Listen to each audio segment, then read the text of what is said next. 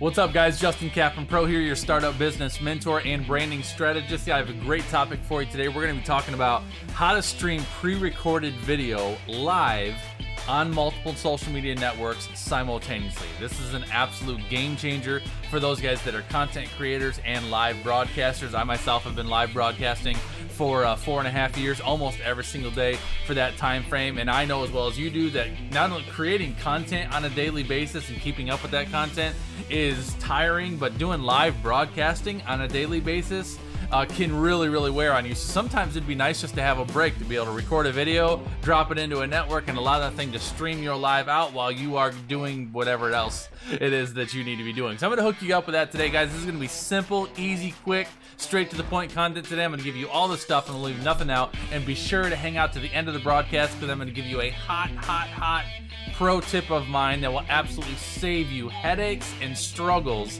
when you are working with pre-recorded video. I'm going to solve that problem for you and hook you up with a quick tip at the end. So make sure you stay to the end. Guys, give me a like and subscribe if you're going to enjoy this content. You want to follow my channel, and I'll see you in a second. Hang tight.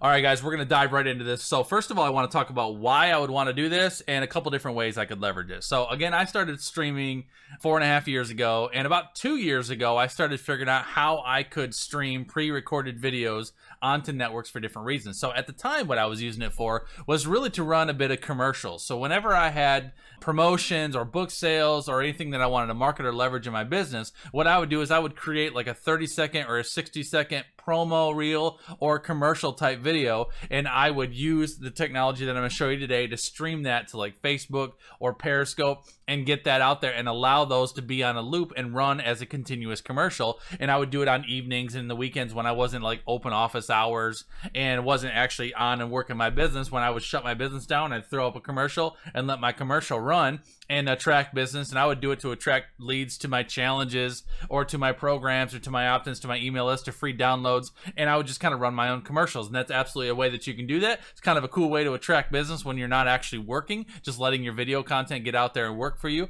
But most recently, it was actually just 3 months ago. Again, I've been live broadcasting every single day for 4.5 years, so I have a commitment to a time frame. I broadcast every morning at 8 a.m. Eastern Standard Time, so I have a commitment to an audience to be there and to show up with that content every single day. Well, 3 months ago, I had a really heavy workload, had a lot of stuff going on, and I was coming into a week that really needed my attention and my focus, but I still didn't want to sacrifice my content because I felt like I needed to be there. So what I did is I decided I was going to pre-record all of my video content for the week, and I was going to leverage the technology that I'm going to share with you today to stream my pre-recorded videos live and just see how my audience would respond to it. I'm a very engaging live broadcaster, so when people join me live, I'm very interactive, and I really wasn't sure about, and if I pre-record these videos, it's not going to be the interaction that they're used to, and I wonder how my audience will take to it. But let me try it for a week and let me see what happens. So I pre-recorded 5 videos for my 5 days that week, and I set them up to stream out live at the exact same time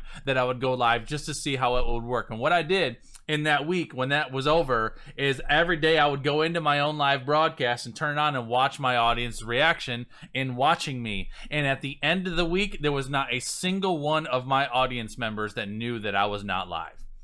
And I could not believe it. Game changer, absolute game changer for me. And I actually checked in with a few of my loyal clients that I knew would give me an honest opinion. And I said, how did you feel about my content this week? And they said, oh, it was so good, man. I loved it. I said, did you have any idea that I wasn't live? And they're like, oh yeah, you were live? Heck yeah, you were live. I was there. I watched you every single day. I said, those were all pre-recorded videos. Not a single one of those videos was I live. And the only response I got was, teach me how. Teach me how you did that, because I had no idea that you weren't live. So this is an absolute game changer, guys. I'm excited to share this with you, and we're going to dive right straight into this. So the first thing I want to share with you is it's a technology called OBS technology, which is how I create and how I produce high quality professional video content. So some of you guys may be familiar with OBS. I'm not going to dive into a huge OBS tutorial today because I have another video that I'd love for you to check out right up here. It's called How to Stream Like a Pro, and that takes you through an entire walkthrough on how you can set yourself up with OBS broadcast technology, how to use it, what the settings need to be, how you build scenes, and all the things. So I'm not going to go into that today because I know what you guys really want is just how to figure out how to stream to multiple networks with a pre-recorded video. So that's what I'm going to dig into it. But I do just want to show you real quick, just a brief inside look of what OBS looks like so you can understand how you can, because you can use OBS as well to pre-stream. It's just a little bit different than the other technology I'm going to show you. So let me show you OBS project real quick. All right, guys, so if you don't currently have OBS technology, you can simply go to the website obsproject.com. That'll take you to this download screen. You can click on Windows or Mac or whatever kind of computer you have and do this easy, quick download. And then let me show you what this looks like from the inside. All right, guys, so this is what it looks like from the inside of my OBS production screen. This is how I produce all of my live videos with all the layers and the graphics and the logos and all the things. Again, I'm not going to go into a deep dive about OBS, but I do want to show you real quickly how you can stream a pre-recorded video using OBS and get it out to where you want to get it out to, all right? So real simply, once you get in here, you get connected to your webcam and all the things. If I want to add a video, I'm just going to go right into Sources. I'm going to hit on this little plus sign right here, and I'm going to select Media Source. And once I do that, it's going to pop open a local file location that I want to browse and see what I got here to look at. I'm going to go to my desktop real quick and just grab one of these videos just to test and throw in here. And I want to turn that off so you're not hearing the audio for it. And then if I'm just blowing this thing up and fill in my screen, now I have a pre-recorded video that looks just like I'm talking to you right now, and I could simply hit start streaming and I could send this video out to whatever platforms I want to send it out to. Then all I have to do here at this point is just hit start streaming. It would connect to Restream and it would send this particular video that's playing right now out to those multiple networks. So again, a great option if you are if you're looking to figure out how you could create like a sizzle reel or a promotion or a commercial, or even just some great content that you just want to have and run out to a loop. You could run it through here, stream it, and send it out. So the only real disadvantage to using OBS technology is that for you to stream a pre-recorded video live, you actually have to be sitting in front of your computer to do so. Once you get that video uploaded, you still have to press start streaming, and then when you're done streaming your video, you have to hit stop streaming. It's not something that you can set and walk away from. So that's the only disadvantage using OBS. It does work. When I told you 2 years ago I was streaming pre-recorded promos and things to my channels, I would, if it was 5 o'clock in the evening and I was done working for the day, I would drop my 60-second commercial in here, hook it up to OBS or hook it up to Facebook, click start streaming, and then leave. And I would let that thing run for a few hours just on a loop and just keep playing. But then, like, before I wanted to go to bed, I'd have to come down to my computer and hit stop streaming so it would stop, because if I didn't stop it, it would just keep on playing forever. So that's a little disadvantage with that, but it is free technology and it does work. Now, let me dive into your second option, which is Restream technology. Restream is a technology that I can use OBS to publish and produce my broadcast, and then when I hit start streaming, my stream gets sent to Restream. And what Restream does is Restream plugs into all the channels that I upload, and it sends my singular stream out to multiple networks, so I am live at the same time on multiple networks. So every single day when I broadcast live, I build my live broadcast right here in OBS. I hit start streaming and I simply broadcast right here looking at my OBS screen, and my stream is going out to Facebook Personal, Facebook Business, Periscope, Twitter, YouTube, and LinkedIn. So I'm live on, I think, 5 or 6 networks at the same time. So Restream is really cool, and I use it to stream to multiple networks, but also Restream is the same technology that I use to upload pre-recorded videos and stream those live out to my same multiple networks. So let me take you into a look into my back office and show you what this looks like. All right, guys, so this is what it looks like inside of my Restream back office. So I'm just going to show you a few quick things here before I show you how to upload the pre-recorded video. This is what I'm looking at if I was actually going to stream using Restream. So again, I have a full tutorial on how to go live like a pro. That video is being referenced right up at the top of the screen there, and it's also linked in the description, where you can learn how to use Restream technology with OBS and stream to multiple networks. But just real quick, a couple of key things we do need to do to prepare to upload that pre-recorded video is you need to set up your channels. All right, so when you come in here, even on the free plan, you do have some options to either do the free plan or the upgraded plan. But from the free plan, you can just simply come up here and add a channel, and all of these channels right here you can stream to for free. So you can go to a live, or I'm sorry, you can go to a personal profile, you can go to YouTube, you can go to Periscope, Twitter, you can go to LinkedIn, you can go to all these different networks.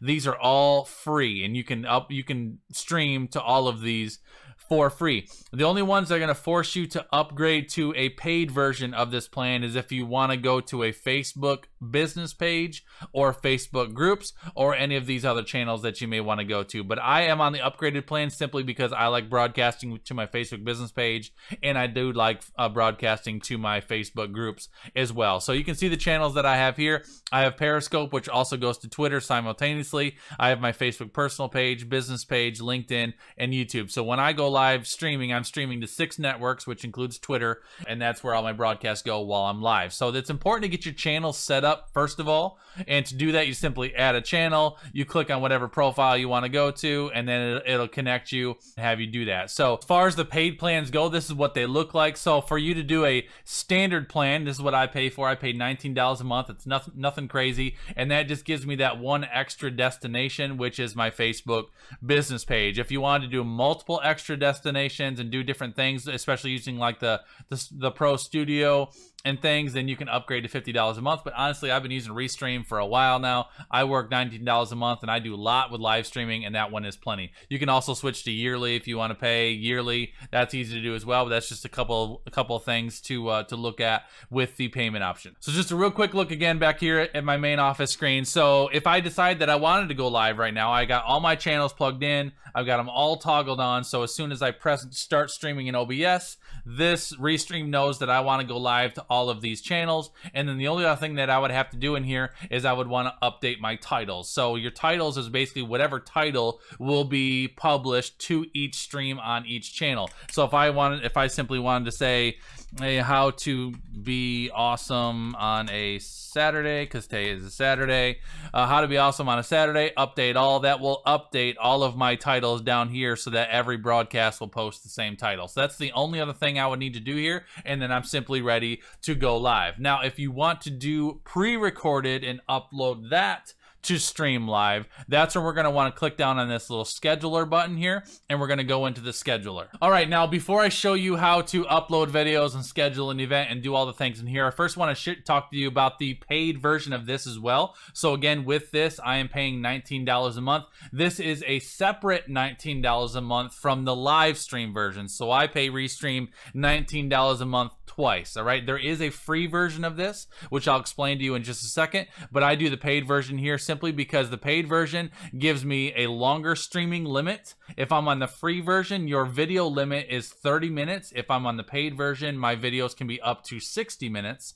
I still have access to the platforms. On the free version, I believe I only get 2 file video storage as well. So if I'm not paying for that upgraded month, I can only upload 2 videos at a time, which honestly really isn't a deal breaker. But if you wanted to be able to upload a whole bunch of files and schedule those out, you know, having that availability is kind of nice. And then also on the small version, the 2 gig file limit is a little bit more than the free version. So it just gives you a little bit more options. So I pay for that, but you can still operate off the free plan if you want to be able to do so. That's just a couple of things to know about those plans. All right. So what you're going to do, whether you're on the free plan or the paid plan, all you need to do is come into the schedule. And the first thing you want to do is upload a video. So if you go into videos, this is going to show you your video storage area. So if I want to upload a video, I just simply click upload video, go to my desktop, wherever I want to grab that video from, and I could throw one of these in here and throw that in here. So that's going to take a second to upload it. So the upload is complete. Now I've got a video in here that I can work with, and if you hover over it, it'll show a brief little thumbnail of that video. All right. So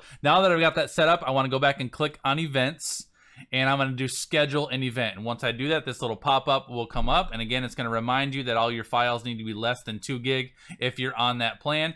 And this is where I would type in my title. Let's just stick with the same title, how to be awesome on a Saturday, because we're all looking to be more awesome in our content and in our marketing, right? How to be awesome on a Saturday. And then I've only got 1 video in my video loop, so I only have 1 to choose from, right? But if I had multiple videos in here, this is where I would choose my drop down, and I would choose whatever video that I wanted to choose. Let's pick a date and time. So I could set this till, I could do this on Monday. at 8 o'clock if I wanted to. Or I could go out to, say, maybe I'm creating a video for like Black Friday and I want to go into November and I want to go to Black Friday and set this thing to roll at 6 a.m. on Black Friday morning. I could do that too, literally. It's very, very easy. There are some settings in the advanced where you can go in here and you can turn on and turn off certain channels. So maybe if I do want to go to Facebook, but I don't want to go to Periscope, and I don't want to go to LinkedIn, but I do want to go to YouTube, I can do that. The repeats is I can actually set this up to repeat. So if I wanted to loop this video like 3 or 4 times and let it play for a while, I could do that as well. I could do the intervals. I could change the time zone if I wanted to change the time zone. Those are just a few advanced settings. But then once I'm done, I literally schedule the event and that is it. So I just scheduled this funny video to say how to be awesome on a Saturday to broadcast live on Black Friday, and it's only going to go to those three networks. Now obviously I'm not going to leave that alone. Obviously I'll go back in there and I'll delete that, but it's really that easy, y'all. So I'm super excited to share that with you, because once I figured this out, once I started teaching my clients how to do this, absolute game changer. Now as I'm putting a lot of focus on my YouTube content, I can create great content ahead of time that's pre-formatted for my YouTube channel, and then I can just simply take those great videos and stream those out to my live networks when I want to stream those out to. So that's how you schedule a pre-recorded video live. Now I told you I was going to give you one last tip, and that one last tip is a program I want to share with you called Handbrake. So Handbrake is also a free technology. If you want to check this out, go to handbrake.fr. It's an open source video encoder, but really what that means is that you can take a video and you can compress the size of it down to make it a smaller file and much more easier to manage. This is an absolute game changer for those guys doing video content, because if you've ever dealt with this before, it's very, very common to create a great video and then all of a sudden you're dealing with a huge file that can be a challenge with uploading in certain places or using in certain places, like with Restream. So with Restream, because your videos are limited to a 2 gig file limit, you might go through and create a great 20 or 25 minute video and you get all done and that video file is 2.2 gig and it's just a little bit too big for you to be able to use it. And you're like, what do I do now? How do I have to crop the video down? Do I have to re-record it? No, you simply just take the video, upload it into Handbrake, change a couple of features, compress that thing down, and it'll spit out a new file that's compressed below 2 gig, and you can still upload that same content that you had already created. So once you download this program, this is what it looks like real quick. All right, so this is the inside of Handbrake. It's very, very simple. If I want to compress a video, I simply open a single video file. Let me go to my desktop here and I'll just grab one that I can use. So let me go into here. This is one I was working on yesterday and see how big this file is. So you see this is 2.7 gigs. So I'm going to click on this file. So if I wanted to use this particular video in Restream, it would be a little bit too big. So what I want to look at real quick is I want to go to the dimensions, because the dimensions are what's going to compress this size. So I'm just going to change this down to a 960 by 540. And then, so all I'm doing is I'm changing the dimensions there. Then I'm going into my summary and I'm going to click on Web Optimized. And that's going to help me compress this down to a smaller file size. Once you do that, very simple, I just click on Starting Encode. And this does take a few minutes. This is not something that's going to go in like 20 or 30 seconds. It's going to take a few minutes. Like I think it shows me down here at the bottom, I've got around 8 minutes remaining. So I'm going to speed this up and show us to you what it looks like. All right, guys, so that compression is done. You can see this file that we started with was 2.71 gigs, and the file that it spit out when it's done is now 1.6 gigs. So just kind of a cool way to compress those videos. A very handy tool. So if you're ever dealing with some video content that's a little bit too big of a file, Handbrake is a great way to compress those things down. Obviously you want to make some adjustments with the settings to get your settings just right, but that's a very quick, easy program that you can use to do so. All right, guys, hopefully that was helpful for you. Again, I would love for you to give me a like and a subscribe. Drop me a comment down below if you enjoyed the content. I've got links in my description for all the resources that I share with you. Love for you to check out Restream. Love for you to check out Handbrake. Download OBS if you want to learn how to do some more streaming with OBS. And again, I got a link in the description as well for how to live stream like a pro, where I do a full OBS tutorial for you. All right, have a blessed day, guys. Thank you for your time and attention. I'll see you around the web. All right, take care. I'll see you later.